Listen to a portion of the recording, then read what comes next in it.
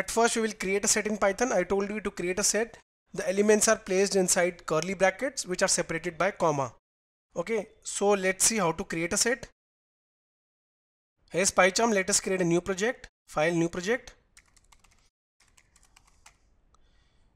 Click on create. We have created a set. Right click and create a new file, Python file. Demo, press enter, it will convert to demo.py. That is our Python file.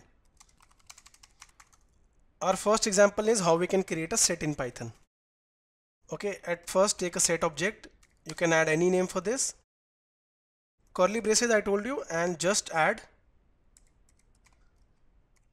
values in it.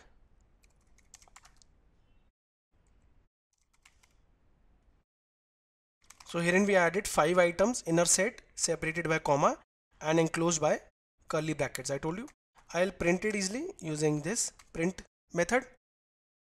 That's it. You have created your first set in Python. Right click and run. Here it is. We have printed it.